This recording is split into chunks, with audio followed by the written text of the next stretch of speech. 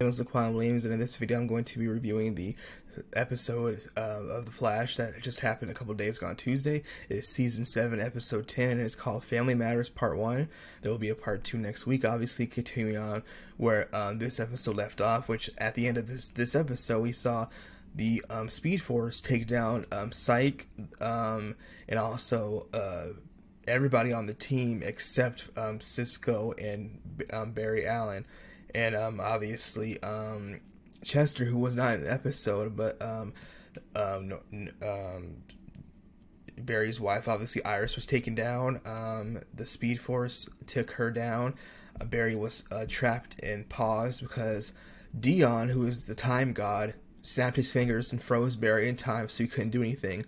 So he did what the Speed Force wanted to. At the end of the last episode, which is episode 9, Dion said he wasn't scared of the Speed Force, and he said, "You're gonna have to do what you have to do, but I'm not moving." So she basically said, "I can kill you whenever I want," but instead of fighting her like he said he was going to, and he said he wasn't scared of her, at the beginning of this episode, it continued on to show that he actually is working with her, saying, "Sorry, Barry, I had no choice." He actually did. He wants to stay alive, but instead of helping Barry and the rest of the team, he decided to cowardly bow down to the Speed Force and help her obviously take out Iris, the Strength Force, Psyche, and also I believe Allegra was hit too, if I'm not mistaken. Cisco and Barry were the only people who weren't affected, and also Chester P, who was not in this episode, will be in the next week's episode, if I'm not mistaken. He will be back, and also somebody who was also not affected was Kate Frost, who's obviously aka Killer Frost, who's obviously Caitlin Snow,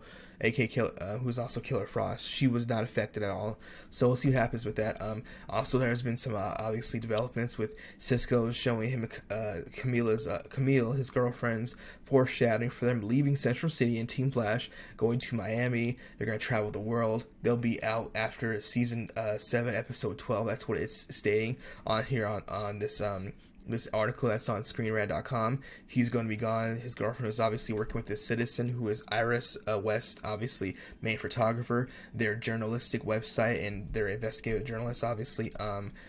Whole entire organization, she is there obviously with her. It's them basically. She's the photographer. She's going to be leaving the show, her as Cisco's girlfriend. They're going to be moving to Miami, she said, and also possibly San Francisco to travel. So we're seeing with that the Strength Force has joined Barry and the rest of the team. Alexis has joined them and decided that she wants to learn how to harness her powers so she can help them obviously protect herself and obviously help her take down the Speed Force.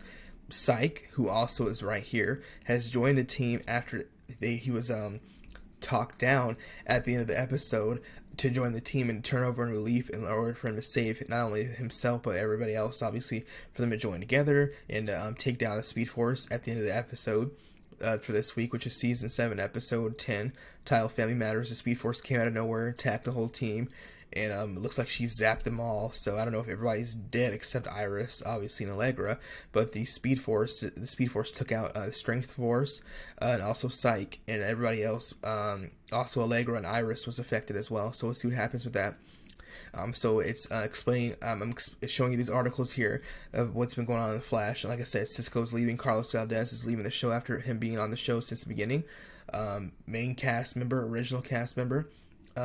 Also right here we have some other obviously news which I showed last week, which Tom Cavanaugh, who's played Harrison Wells, Thawne, Reverse Flash, all those characters, he plays them all, wears the same face. He obviously he uses different accents for each of them. Obviously throughout time, obviously he's also a time traveler as well. He's going to be leaving as well. His episode stopped a couple weeks ago, so he was on last week's episode, if I'm not mistaken. Yeah, he was.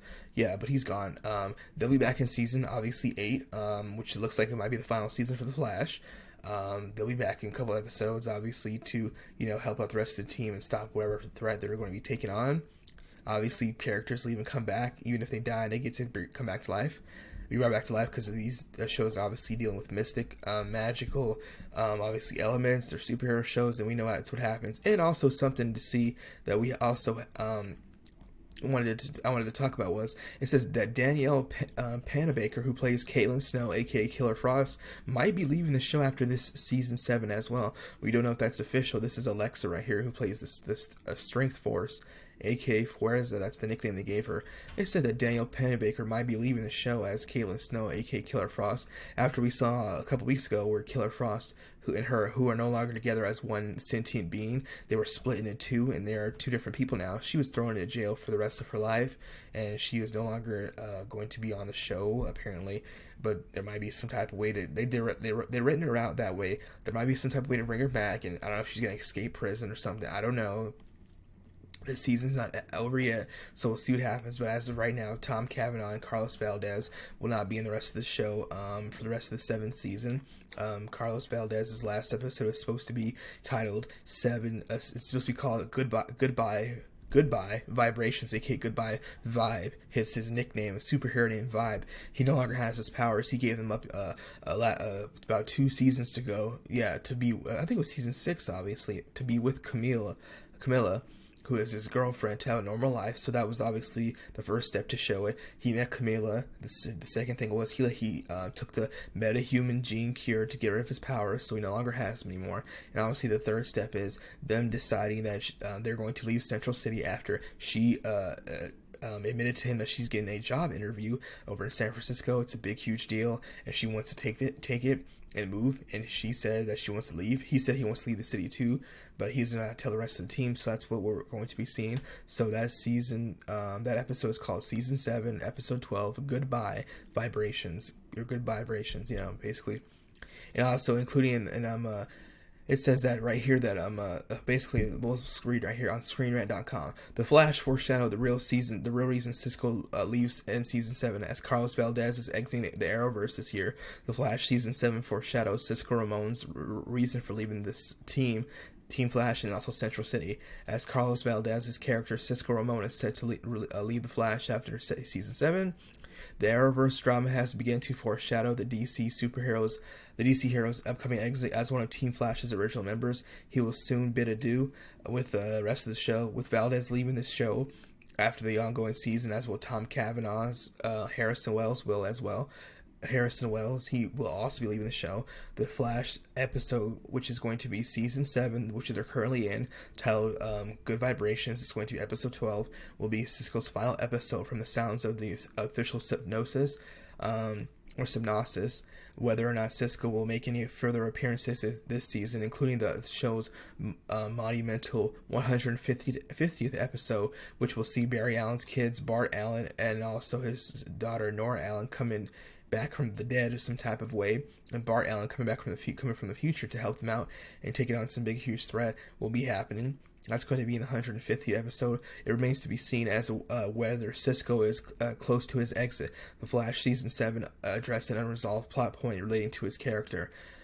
So basically that's what it was explaining what's going on. Like I said, obviously Camilla and him are going to be leaving Star City and moving around and traveling, and we'll see what happens with that. He wanted the normal life, that's why he left.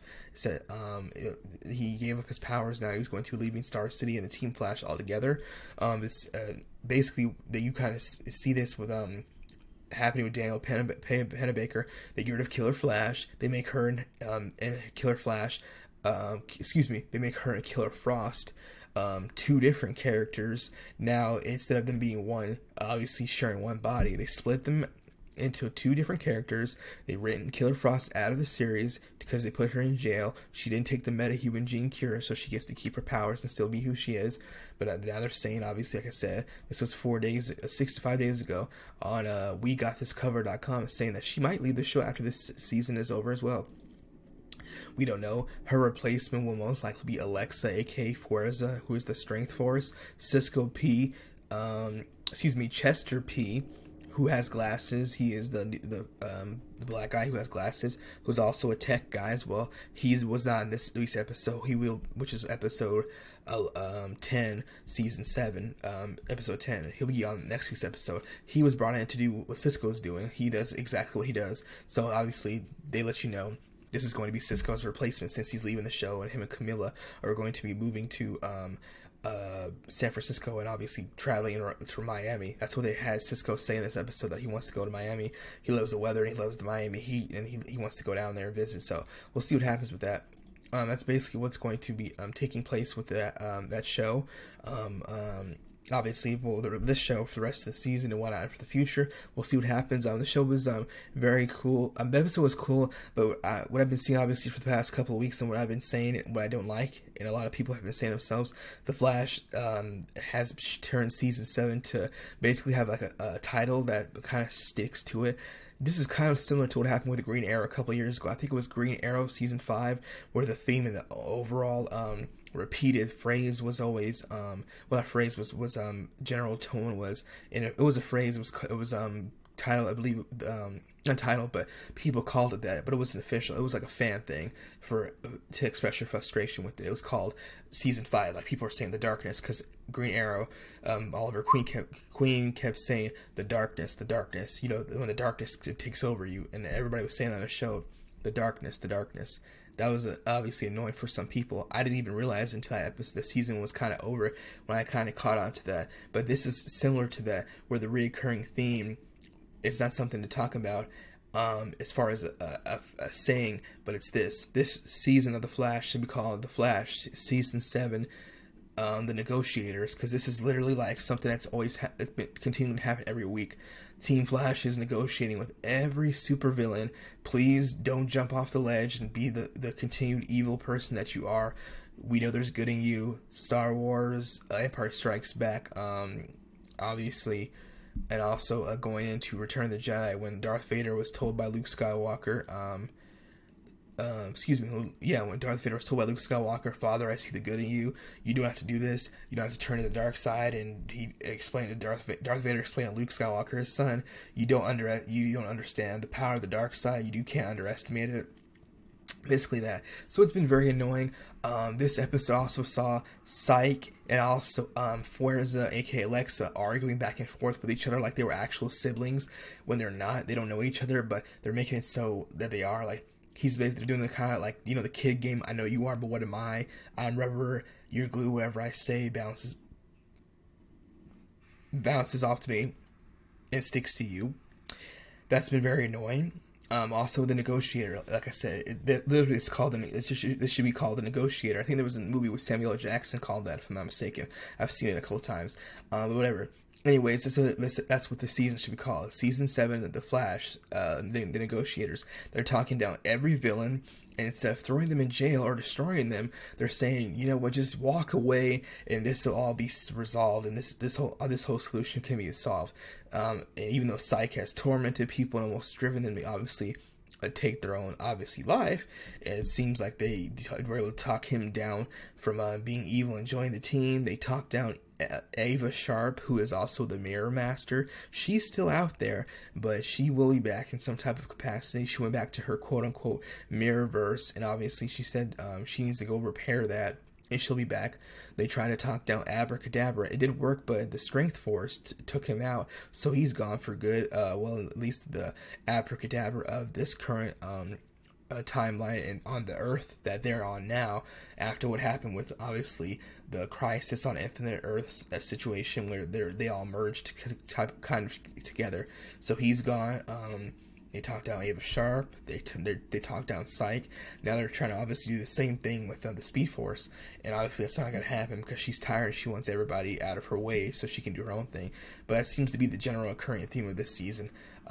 As it's, like I said, it should be titled The Flash. She's Season 7, Team Flash, as the Negotiator, something like that. But either way, that's what it is. Like, and you obviously can't do that with every villain, and you obviously shouldn't be able to. It's either they have to be destroyed or they go to jail for the rest of their lives in some black hole site, or obviously in Argus, where people can't find them, obviously, where they can't do any harm to people. That's what they did to Killer Frost. She's now going to be in jail for the rest of her life, probably in an Argus prison, where she can't hurt anybody. That's what they were saying, that she's a danger to the public, even though she's made up for her mistakes. She admitted she was wrong. She apologized. She never killed anybody. She only robbed people. That's basically it. But that's basically what's going on right now. So that's been very annoying. The season has been fun, obviously, like I said, but this has been a general occurring theme. It's been getting very annoying. I hope that obvious, and that seems to not be the case. They talk down Psych this week too. Iris West said, "You know what? I can talk to him. I know know what to say to him to get him to stop." They said they're going to do the same thing to Nora West Allen. Well, it's not her. It's the Speed Force, but she's taken the form of Barry Allen's mother, Nora Allen. Excuse me, not Nora West Allen. Nora Allen.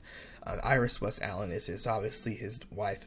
But we'll see what happens with that. This episode, we also saw Captain Joe West, who's also Iris's father, leave the police force as the main captain over there. He's gone because the lady from the government who was back, who tried to take down Killer Frost, obviously, and to give her the metahuman gene cure a couple weeks ago, she was actually back, surprisingly. I thought she was gone. We all did. She popped back up and said, "Oh no, I'm just trying to make sure that things go right and whatnot, and I'll be on your side and whatnot." So basically what happened was, she basically went behind Joe West's back, and she bought these new, big, huge, just like on Black Lightning, how they have DEG, dampening energy guns to use against the superheroes on the show, such as Black Lightning, his family, and the rest of the metahumans in Freeland. She has guns that have bullets that have the metahuman gene cure in them. So if any metahumans, superheroes on the show get shot with that, they'll lose their powers and whatnot. And it obviously can possibly kill them. So that's what she did behind Joe West's back. Joe West found out about that. He said, "I try to give you a second chance, but you know what? This is your decision to make. I'm going to make my own decision." He turned his badge and gun in and said he's leaving. He's going to be on the right side of logic and obviously, I would say, humane, obviously, I would say feelings, not humane feelings. Basically, he said he's going to be on the right side of the law, the side of logic and obviously understanding. He said, "You want to just run out guns blazing, shoot people, shoot first, ask questions later. We don't do that. We try to de-escalate the issue before things get out of hand." That's what he says he does. She says that, "You know what, I have to do this my way." So basically what happens is Joe West is trying to make sure that he saves himself a whole lot of problems and issues, because if things go bad, obviously with the police force and obviously the whole entire team and unit there, she's going to be the one that will be put in, obviously, to blame. She'll be the one in charge. She'll be the one responsible for it. He won't be. So she obviously gets all the blame, which is what obviously he wants to do in order for her to get out of there, because obviously she's trying to wage war on the metahumans in the whole entire city, and Joe West is obviously not okay with that. Now them pulling out guns randomly out of nowhere with bullets that have the metahuman gene cure in them that can obviously not only take the powers away from the superheroes on the Flash, but obviously potentially kill them as well. So that's something that happened as well. And we'll see what happens on the rest of the show. But it's been the rest of the season. Season 7's been okay. Like I said, it's the first couple episodes were okay. But I think the one with Abracadabra was really good. The one with Killer Frost, the trial was very, very good. They kind of had last week, how they had that storyline kind of play out, how Caitlin Snow was doing everything that she could to make sure she saved Killer Frost, even though Killer Frost said she doesn't mind going to jail for the rest of her life. So we'll see what happens with that. So that's basically it. We'll see what happens with the rest of the show. Like I said, there's lots of news happening, people leaving, so we'll see what happens, and people coming back as well, like I said. And new characters, like I said, Bart Allen is going to be on, Barry Allen's son from the future, I believe, and Nora, his daughter, is supposed to be coming back, if I'm not mistaken. I believe that's what her name was. Yeah, she's supposed to be coming back, so we'll see what happens with that. Yeah, she'll be back to Jesse Quick and Kid Flash are gone. Wally West, no sign of them. They haven't talked about that at all. So we'll see what happens with that. That's going to be what's going to take place with that with the rest of the season. Obviously happens. Carlos Valdez and obviously and Tom Cavanaugh are going to be leaving after this before the season's even over. As you can see right here, this is on Deadline from May 4th. The Flash's original cast members, Tom Cavanaugh and Carlos Valdez, are exiting the show after 7 seasons. They'll be gone for the season finale for this season is over. And it's also rumored that Daniel Panabaker, who was obviously another original cast member on the show from the beginning, who plays Caitlin Snow and also Killer Frost, will be leaving as well. That's a rumor. That has not been confirmed yet. But we'll see what happens with that. If you have not watched The Flash, let me know what you think about it. If you have seen this current episode that came out a couple days ago, And obviously, if you checked out a couple of years ago or just last season because you couldn't take the writing or the storylines, or if you thought it was bloated, let me know what you have to think about that. That's all I have to say about this in regards to the current news of the season 7. Obviously, what's going to take place in the future for the show, which will be the upcoming season 8 and possibly final season of the show. Everybody signed on, including Grant Gustin. But like I said before, obviously Grant Gustin's right here. You can see that people are leaving, and it's rumored that obviously it's confirmed they're leaving. It's Tom Cavanaugh and obviously Carlos Valdez, but Daniel Pennebaker is rumored to be leaving as well. Hopefully that's not the case, but we'll see. But they did write Killer Frost out of the picture, so one less part of her is gone. So we'll see what happens with that, and obviously what will be taking place. But that's all I have to say about this in regards to the review of this week's episode of The Flash, which was season 7, episode 10, titled Family Matters Part 1. Family Matters Part 2 will be airing next week, and that's also what I talked about, including news from the show. Obviously, like I said, obviously confirmed news that people are leaving the show. Obviously, these 2 original characters right here. So we'll see what happens to that. It's very unfortunate that they're leaving, but they'll be back in other episodes and to come back and help the team in some type of capacity. So we'll see what happens with that in the near future, obviously, which will be next year, obviously, the season 8 for The Flash. So thanks again for watching my video. Let me know what you have to think about this. And you can leave your comments down below and your questions if you have anything you wanted to ask me. Thank you again for watching, and that's all I have to say about this. Thank you and goodbye.